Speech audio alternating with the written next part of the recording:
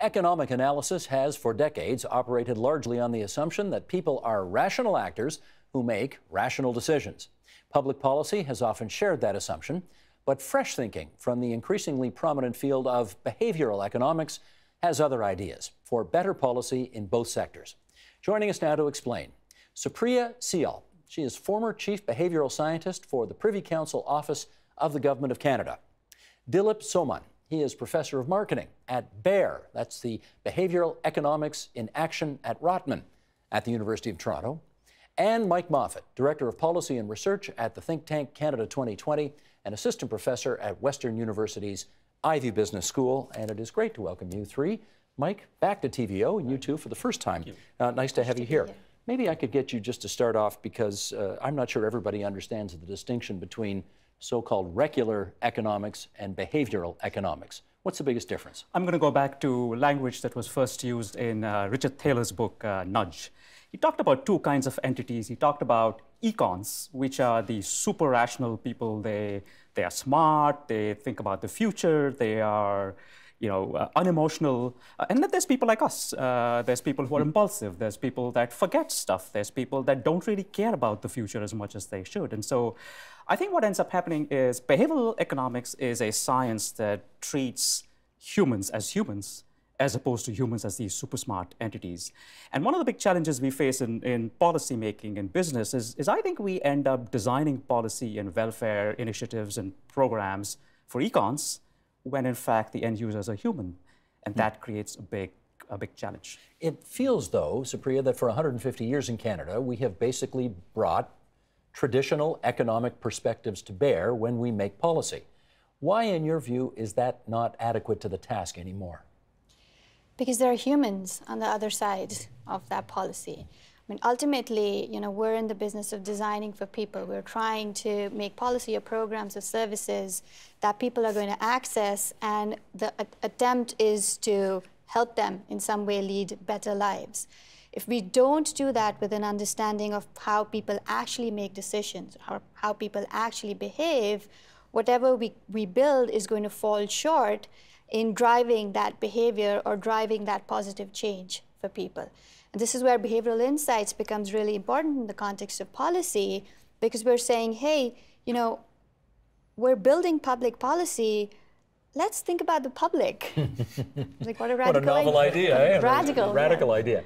But I'm guessing, Mike, when you went to university, not that many years ago, quite frankly, you're a fairly young guy, the economics that you would have taken, and maybe in high school as well, was kind of traditional, easy as she goes, regular economics, right? Absolutely. So I was a student in the 1990s, so we were all about neoclassical economics, which had these sort of behavioral assumptions that we're all rational, utility maximizing individuals. And in many cases we are. And I think that what behavioral economics kind of brings to the table is these situations where we deviate from the traditional model. So I don't think it necessarily has to be sort of one or the other. It's just having another tool in our toolkit in order to design better policies to get the outcomes we want at the lowest possible cost. So just so I'm clear, you're not saying we've got to chuck out everything we've been doing for the last 150 years and turn a whole new page. Is that right? Yeah, no, absolutely. I mean, there's, people, they might not be fully rationally, maximizing, but they do sort of follow some presets. If interest rates go up, all else being equal, people will tend to save more. So those types of things. So it's using the right tool, and, the traditional models are simple, which is a drawback, but it also helps in some cases where it's, having a back of the envelope type answer does work in some situations. Dilip, I wonder if you could just sort of take us through an example of, one of the things we've learned from behavioral economics is the fact that markets and humans do not always behave rationally. Give us an example of this. So I'll actually build on something that Matt just spoke about, the idea that economics gives us good sort of, general direction in terms of what people do and don't. I make a distinction between what we should do, and I think that's something that economics informs us, but how we should do it, that's something that behavioral economics is much better at doing. So a few years back, our federal government launched something called the Canada Learning Bond, $2,000 worth of quote-unquote free money for eligible low-income Canadians. And I remember being in the room when it was launched, when one of the economists said, well, it's free money, who wouldn't take it? Well, guess what? 84% of Canadians did not take up that free money. How come? Well, here's the thing. So when you first think about the fact that I've got this new offering that people aren't taking up, the knee-jerk reaction is, well, maybe people don't know about it. And so we spent a lot of time and energy and effort educating people. And it turns out that didn't work very well. The challenge was much more of an on-the-ground challenge. And these were low-income Canadians. They were working 2 or 3 jobs. They didn't have the time to go and open an RESP account. Many of them were embarrassed going into a bank. Many of them didn't speak the language. And so the solution wasn't to inform people. It wasn't to advertise. It was to actually solve that behavioral friction, which is to help people get to the bank and help them have that conversation with the banker. And once you address that, that take-up problem goes away. So the policy was great. It was just the how that the behavioral economics informed. I think if I can just build on that a bit, there was an example of that with the government of Ontario as well, where for years they've been trying to get people to go into post-secondary programs, but that were designed to help people who couldn't afford them in the lower stratas of society, the lower income households and so on. But they never picked up on it. No, that's exactly right. But then they called it free, and now there's 250,000 people who've picked up on it. That's absolutely right. They had to hear that it was free. It was that. It was probably also the process that was used for people. Yeah, difficult to fill out the forms and all that. Those little things that actually make a difference at the end, and that's why behavioral insights plays, I think, a significant role. Supriya, when you were in your time at the Government of Canada, the Privy Council office, do you think that governments there got the message that humans don't always do the things that you expect humans to do when you are designing policies that may or may not have the end user in mind? Yes, I would say, the message, I think, is quite clear. It's also at the heart of it, a very intuitively accessible message, right? Like, let's think about people when designing for people. That's part one. Part two is, let's actually, if we're building something, let's actually test it on a small scale, do an experiment to see, does this work? Does this actually do what we're building it to do before we deploy it on a big scale? Or alternatively, if we've already built it, but it's not doing quite what we had hoped, let's go back and run some experiments to see, can we make this better? And so these 2 core propositions, I think the message is quite clear. Whether or not governments have the ability and the capacity and the will to actually execute on this message, that's sort of what we're trying to understand and help and deal with and hopefully move the dial on. Let me pick up, Mike, on something that I think Dilip said a while ago. That word you used was nudge, I think. In some respects, today's governments are not trying to get people to do things that are wildly different from, maybe what they have done. They want to kind of nudge them through policy levers into what they believe will be a socially preferable option. Can you give us an example of something where government introduced a policy design just to sort of nudge people in a direction they thought was better for society? Yeah, so state of Oklahoma was having problems that people weren't taking their heart medications. And you would think that they would have all the incentives in the world to do so, because if you don't take this, you may die. And yet people weren't doing that. So they would have all these kinds of little programs where, if you would go and refill your prescription, you would get a $5 gift card. And you would think, well, the incentive for not dying is huge, whereas $5 is $5, but it caught people to actually fill in and refill their prescription, because they wanted that little carrot, that little gift card. And it ended up saving the state quite a bit of money, because if people don't take their medications, they go to the hospital. That's an expense to their healthcare system. So these little tiny things of figuring out what motivates people, and it's not always the obvious thing. You would think not dying would be the biggest motivator, but it's not always. Can you help us understand, how does that make any sense at all? You would think not dying is all the incentive you need, rather than a free, cup at Starbucks or something. Yeah, and I think it's one of these sort of issues with medication. It's like, well, I feel fine now, so I don't really need to take the pills, right? The people tend to be a little sort of short-term focused, where, well, okay, if I stop taking this medication, I might have problems 2 or 5 or 10 years down the line, and I'm kind of busy today, and I've got a million and other things to think about. So it's that, understanding that a lot of times we're very, very short-sighted. We don't do the things that we're supposed to do. We don't always get to the gym. You know, sometimes sometimes we're having the greasy hamburger instead of the salad. You know, because we want something today, and we're not necessarily thinking down the road. Now, if you're making policy on behalf of, you know, the $300 billion government of Canada, you know, a $5 gift card at some place is not necessarily, if you've got 25 letters after your name and you've been through all sorts of policy think tanks and so on, that's not necessarily going to be probably top of your list of policy options, is it? So how do we get people in the higher echelons of decision making to understand these little tweaks that can make all the difference? I think that's where behavioral scientists come in, and that's where embedding behavioral insights as a practice and experimentation as a practice within government, you know, plays a central role. So it's like, it's sort of this whole lens of evidence-based decision-making where, one, we're saying, you know, we need to have data, we need to have evidence for what we're going to do. We need to see, when we're solving for any given problem, right? Ultimately, policymaking is a form of problem solving. We're saying, okay, we're trying to fix X or Y or make something better. First of all, what do we know from other contexts where similar behaviors, you know, people have tried to solve for similar behavioral problems, and what insights can be gleaned from there? Second of all, what data do we have to support that something like that would work in our context?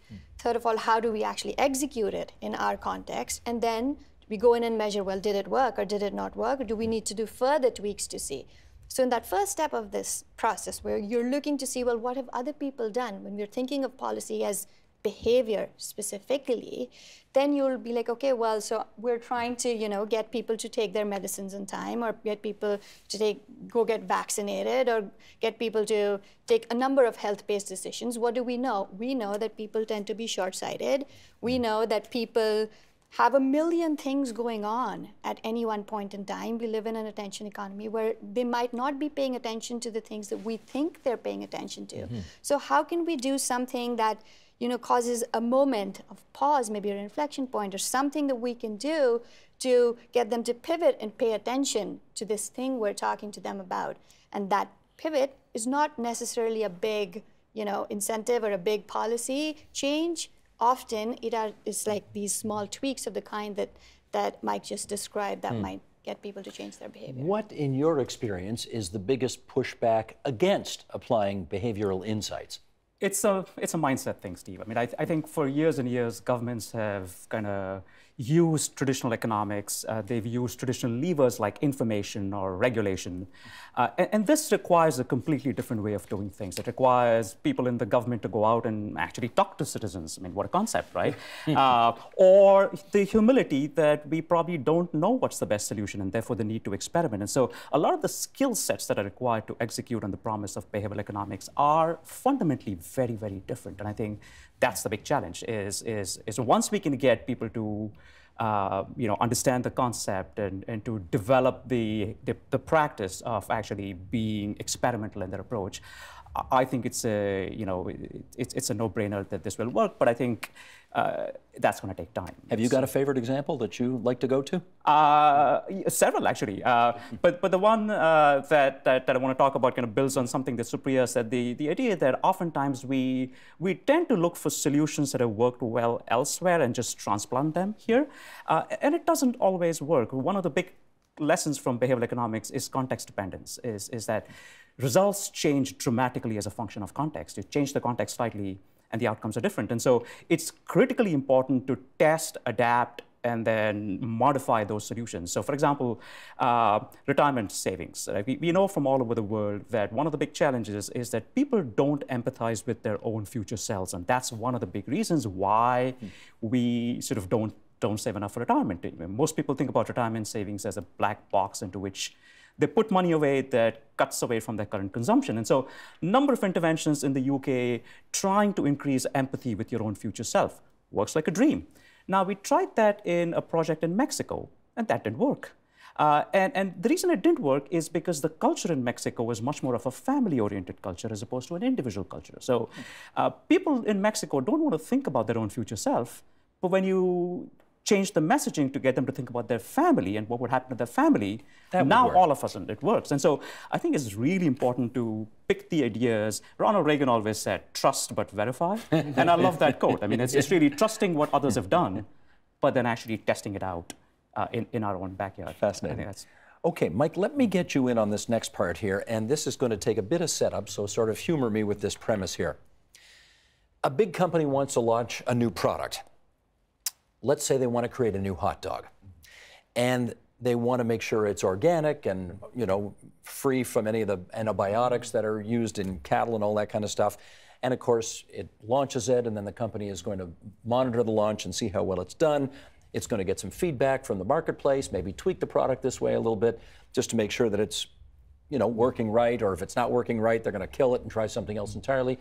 This is how the marketplace generally tends to roll things out. At least in my experience, it tends not to work that way in government. You know, governments don't iterate policies the way companies do with iPhones, that kind of thing, right? They don't necessarily also do enough of the formal scrutiny or research that would tell you, yes, this really is working, or no, this really is not working. So at the risk of sounding ridiculous here, how do we get governments to roll out policies in a way that is more like trying to sell hot dogs?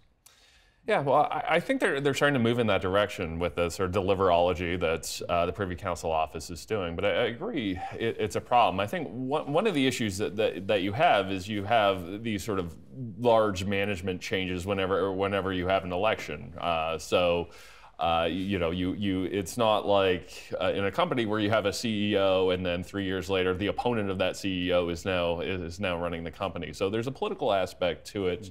But I think it's just a culture that needs to change, where, you know, we talk about running government more like a business, and that tends to make me shudder a little bit. But here's a case where I actually think that would be helpful. Of designing things ahead of time, where you think of, okay, what are we trying to accomplish with this policy, and how do we know we have actually accomplished that? That in the past, when we do analysis, we kind of do the policy first, and then we try and think through, okay, well, how would we actually measure success after we've already enacted the policy? And the whole idea of deliverology, which the federal government is doing, saying, no, let's put those metrics on the front end. Let's decide before we even enact the policy, what does success look like, and how would we know if we've reached it? The feds, of course, got that idea from the Brits. It seemed to work for the Brits. And I don't know if the jury is out in Canada as to whether or not deliverology, as it's called, is working here. Do you know? Well, I think it's still early to tell. What was it? It says on the government's deliverology website, underway with challenges, I think is the terminology that they keep using. So yeah, I would say in Canada, deliverology is underway with challenges. Work in progress? Definitely work in progress. I mean, I want to pick up on one point that, you know, Mike was just making about what is the deliverable, right? So in your example, the way government has worked traditionally, the deliverable is the sausage, not whether or not people actually buy the sausage. And we need that to be the deliverable. That is a fascinating distinction. The Right. deliverable is the sausage, not whether people actually want the sausage. And that's what it should be. Of course it should be. Right, They don't so- think that way in government? They're starting to, but I don't. But it's certainly not at the. It's certainly not percolated the entire system in the way that it needs to. That being said, I'd say there are some really nifty initiatives that are you know, trying to get people to think this way. I mean, and so I can speak to two of them. In fact, they're both out of the Treasury Board Secretariat. One of them is called Experimentation Works. And the purpose of Experimentation Works is twofold. One, to disseminate knowledge about how to actually do experiments. And the way they're doing this, instead of, you know, providing this knowledge in abstraction, is actually helping a few different departments in government do an experiment that is related to their individual mandates. And so, like, learn by doing, so to speak. And then the second purpose is to document this, do it all out in the open so it can be replicated.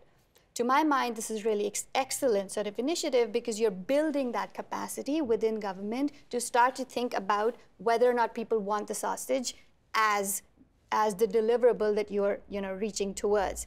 Then a second initiative is called Talent Cloud. Hang on, before you go there, can I just come back on that? Let me Please. gently push back on that a little bit. Okay. I'm not sure that works in government because, you know, in the private sector where you can do all that behind closed doors, and you know, here's version 1 and then version 2 and version 3 of our product, and we'll reiterate as we go through it and make it better to the point where when we finally get something out the door, that's great, and then we'll improve it as it gets out there. And that's why we've got how many versions of iPhone now? I don't know, we up to 10 now or something? Anyway, in government, you can't afford to experiment. Because if the opposition gets brown enveloped on this, you are the subject of question period, you're on the front page of the newspaper the next day, and the whole idea is to embarrass whoever led the experiment. Yeah. How do you have success in those kinds of circumstances? And I think this is a great point, because this is precisely where experimentation done right is in fact a risk mitigation strategy, as opposed to, you know, leading to the kind of risk that you're describing. Because what we're saying is, let's do something on a small scale. Let's do a pilot experiment to see if something works. If it doesn't work, we've just done it on a small scale. We can do things to make it better. In addition, I mean, we learn about what doesn't work, what fails. Hopefully, we won't replicate that. And we will not have a ginormous failure that'll blow up in our faces, leading to the kinds of consequences that you're describing. Ginormous is a technical term from your, yes, I can see that. Okay, I'm sorry, I interrupted you. You were going to do a second one as well.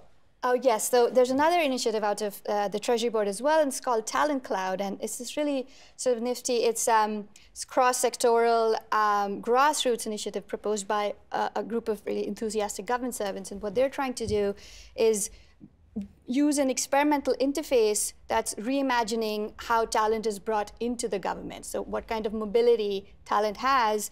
I mean, one particular objective is to bring in more diverse talent, but specific to the conversation we're having, it's also to bring in talent that has expertise in things like behavioral science or experimentation, so that you're helping change or bring about this cultural or mindset change that we're speaking to in this conversation. Apropos of what you just said, the province of Ontario right now has, I think in 3 locations around Ontario, a basic income pilot program. They do indeed.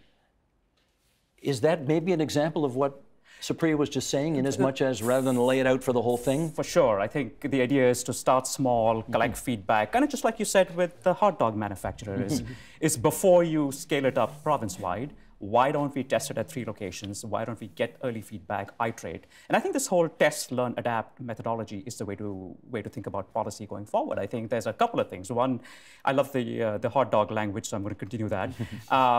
For governments to start experiment with hot dogs is fine. I don't think you want to start experimenting with immigration policy or you know, your budget or any of that stuff. But you know, how do I get people to file taxes online as opposed to on paper? That's an important, seemingly small problem that has massive consequences for efficiencies. That's something we can experiment with, because our baseline is that people are filing on paper. And so, you know, your experiment isn't going to cause any more damage than your current baseline. And so I think it's important to find you know, topics or areas where, you know, feedback is quick. You run a pilot on tax filing. You know by the end of May what's happened. How did they get people to do that? Well, to have more people filing online? Essentially, really making it easy. And I think the idea is if you make it easy and make it simple, people do it. So right now, you go into your CRA account online, and your T4s are there and T4As are there, and all you have to do is put in some basic data, pre-populated forms. So they don't have to give people $5 gift cards to do that. They do not have to give people $5 gift cards. To nudge them into doing it. That's right. But again, I think the bottom line is if you make things easy for people, they'll do it. Picking up again on Supriya's example there, Mike, the bureaucracy inside government, how helpful or not are they to the mission that she just described? Well, I think they can be. I think there's a generational change going right now in the bureaucracy. So I just got out of my year with the federal government, and there's a lot of bright 20-somethings now in there. I think there was a lot of opportunity created back in the 1990s and early 2000s when the federal government was trying to balance the books. There wasn't a lot of hiring going on. And we've kind of made up for that in the last few years. So I do see some optimism. You know, I do see those mid-20s as they come through the chain. I think they're going to develop the ideas that they learned in university that, you know, I didn't get to learn back in the 1990s. you're into cutting edge stuff, and governments are into doing it kind of the old-fashioned way. I mean, you're introducing new ideas and new principles that they're just not really ready for yet. Is that possible? It's possible. I think they're getting ready. I think there are definitely parts of government that are not just open, but are on this journey themselves. And I think those are the parts of government that we need to target and help, propel the mission forward. Mike, it's one thing to introduce these ideas into the public service. I mean, you left the public service as well, right? Yes.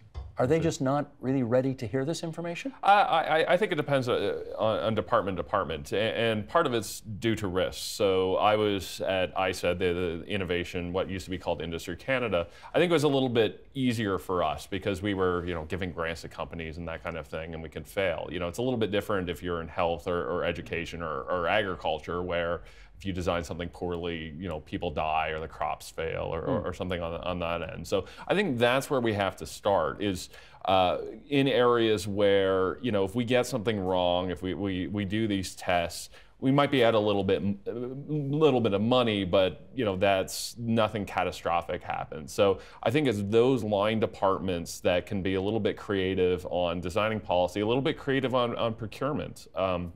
Using procurement dollars to enhance innovation, I think they can be a little bit more creative than you would want in, say, health or education or any of those departments. But theoretically, though, if we're going to make any advances in these areas that we've been talking about, we ought to have a treasure trove of research and information upon which to make these decisions. Do we? Not at the moment. No, I think there has to be more that goes on, both within the bureaucracy and outside, I think. And I would agree with Philip that a lot of this is contextual, all right? So there's, you really only are able to do these things through doing pilot projects and A/B testing and things like that. And I think that's one of the big lessons from behavioral economics is, unlike traditional neoclassical economics, it's not sort of a theory of everything, that our information is contextual. So it's just going to be through experimentation and trying new things. And it's going to be iterative. We're never going to completely figure this out. Can I just, please? I'd like to, to an extent I agree, to an extent I'd sort of like to contest that point, because, so in the UK, for instance, there are now 9 what are called What Works centers. And the premise is, can we aggregate data from a number of different policy contexts and other places, other contexts, which have tried to solve a certain problem? And what have we learned from, all of these different contexts that we can now apply without having to do a randomized control trial every single time? Now, I'm a scientist. I'm all for doing experiments. At the same time, governments are not always going to be able to invest the resources, or other institutions are not always going to be able to run an experiment. There are going to be times when you need to apply an insight. Whether or not that is right to do is dependent on how strong that insight is. So, for example, to go back to my earlier point about if we start thinking about policy making as problem solving, where what we are addressing is a particular behavior, it might be the case that the specific program that we are testing has not been tested elsewhere. But it is also quite possible that there's a deeper evidence base for the behavior of interest that already exists that I can turn to. An example of this is, for instance, so to go back to our thing about drugs. So if I want to encourage physicians to tell their patients to get the flu vaccine, and I'm thinking what I want to do is tell them, give them information about how many of their peer physicians are telling their patients to get the flu vaccine. And so basically competition or social norming, or tell them to do it that way. I might not have information about whether or not anybody else has done that or whether or not that has worked. But the deeper insight is that people generally care about what their peers are doing. Yes. And are likely to do what their peers are doing. So I can draw on that evidence base and I can bring it to bear to my context. I mean, sometimes this is a bit harder to do because those more sort of theoretical constructs are academic and are not necessarily accessible, in public policy forums or contexts.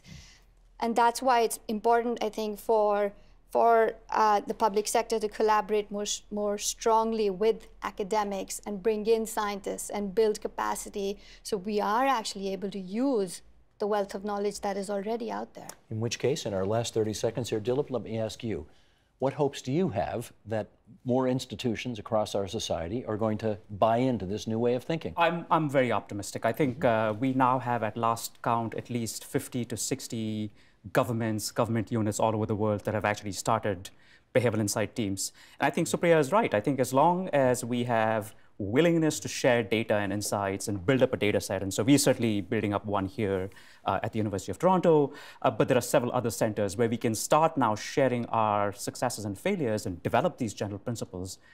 I think it just becomes easier for governments to now take that next step and do the fine-tune. That's Dilip Soman from the Rotman School at the University of Toronto, Supriya Syal, former Chief Behavioral Scientist at the Government of Canada's Privy Council Office, and Mike Moffat, Innovation, Trade and Regulatory Expert, Canada 2020, all-around good guy. It's great to have you three here at TVO tonight. Thank you so much. Thank you. Pleasure. The Agenda with Steve Bacon is brought to you by the Chartered Professional Accountants of Ontario, helping businesses stay on the right side of change with strategic thinking, insightful decisions, and business leadership. Are you on the right side of change? Ask an Ontario CPA.